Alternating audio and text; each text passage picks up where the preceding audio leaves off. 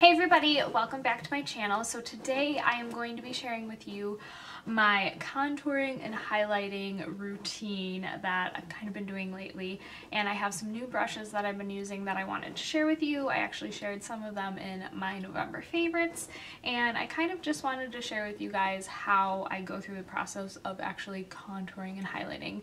There's the huge fad out there for many years now, and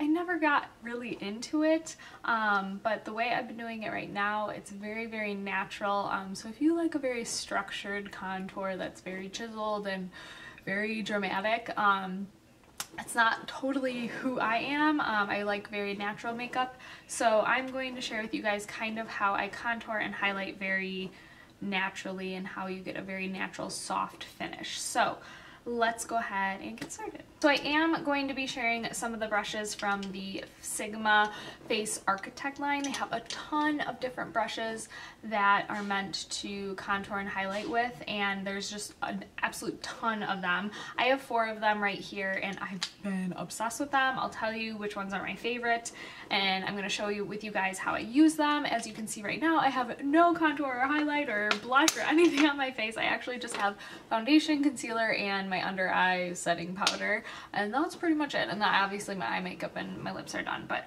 everything else we're gonna do together on camera. So let's get started. Okay, so I'm actually going to be using the Anastasia contour kit. This is in light to medium, and I'm actually gonna take the shade. This is kind of what I start off with. It's the shade Fawn. It's a perfect kind of ashy contour shade, and I really only go under my cheekbones right here. I don't go anywhere else. I don't do my nose or anything. I just go in the hollows of my cheek.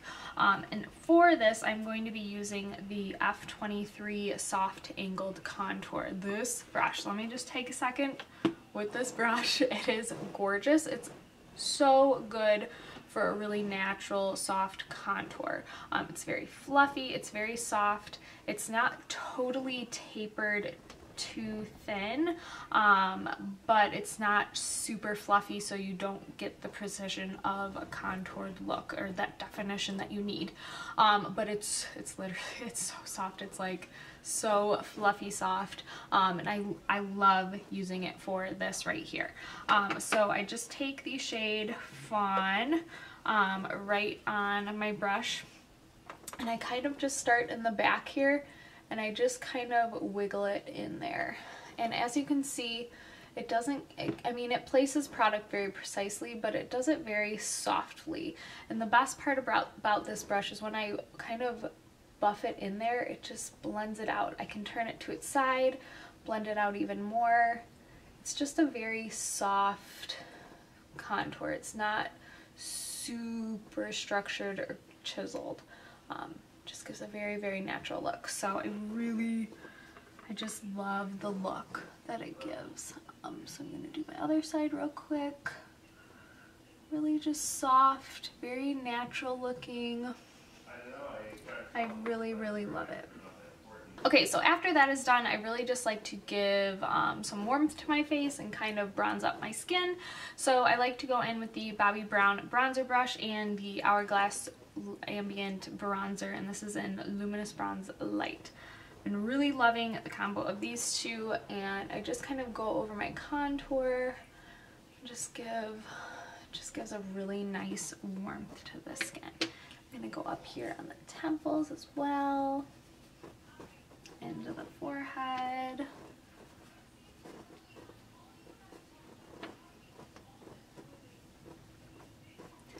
This brush gives a really nice diffused look, and does a really good job of bronzing the skin.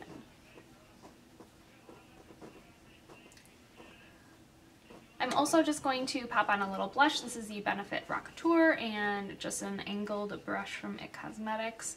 I'm just gonna kind of pop a little blush on, give me a little bit of color.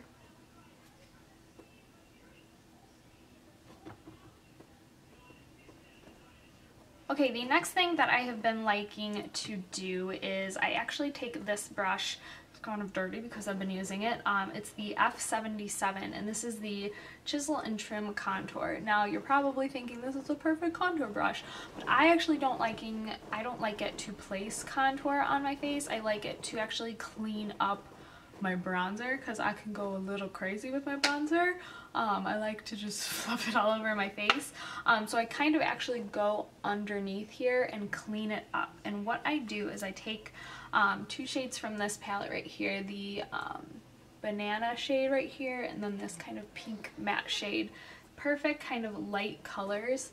And I just kind of place it underneath my contour right there. And I kind of just brush it down. And it just kind of cleans up any mess that I make with my bronzer, and it really makes my cheekbones pop even more, and I really like it. So I just kind of go there, I just kind of stamp it on and then kind of just blend it down. It's really easy, and it's a simple way to just really give good definition to your face.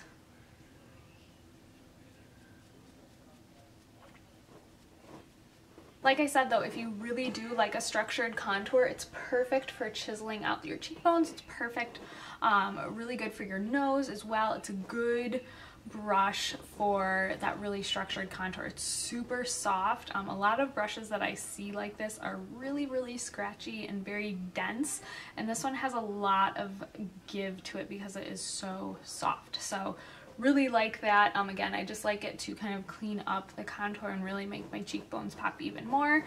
So I've been really loving this brush too. Okay, so I have 2 highlighting brushes that I really like from the line. I'm not going to use both of them, but they're really good for kind of different purposes.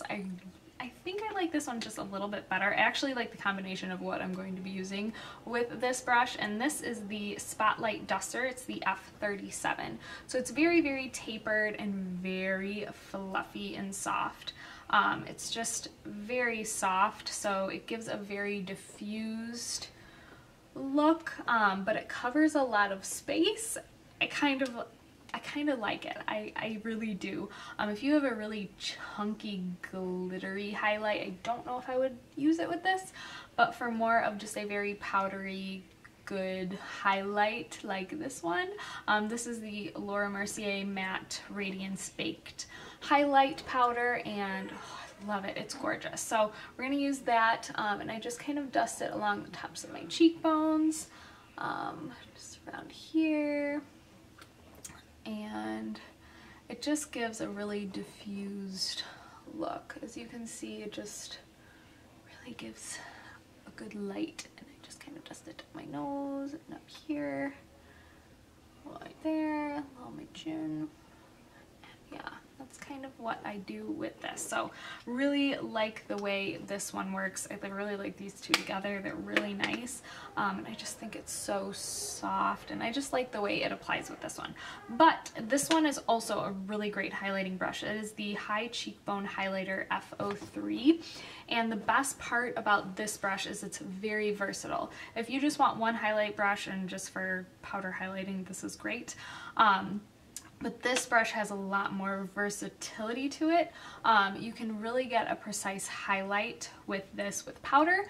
You can use it with cream. Because it's kind of tapered, it's kind of a little bit denser. This one is just so fluffy. This has a little bit, it's a little more compact.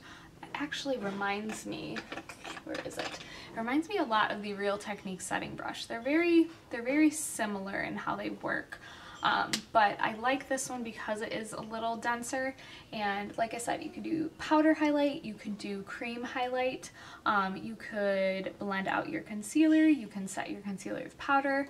I think the best part about this brush is you can use it with cream and powder. This one you can really just use it with powder and that's about it, but this one you can use with cream and powder, and you can get just a little more precise with it. So really love this brush as well. These 2 have been really nice for highlighting. Alright you guys, so that is kind of how I contour and highlight on the daily basis, and I just really like the way it looks. It's very natural. It's not too structured or chiseled. It's very very natural looking, and I like it for the everyday. It's perfect, and yeah, I've been really liking the routine, and I definitely love, love, love those Sigma tools. The Sigma brushes are so awesome from the Face Architect line. I think the one brush I would definitely say you need is this one, the F23 Soft Angled Contour. This one's like the best brush out of all of them. So yeah, I will leave a link if you would like these brushes for 10% off down below. And I hope you guys enjoyed this video, and I will see you guys in my next one.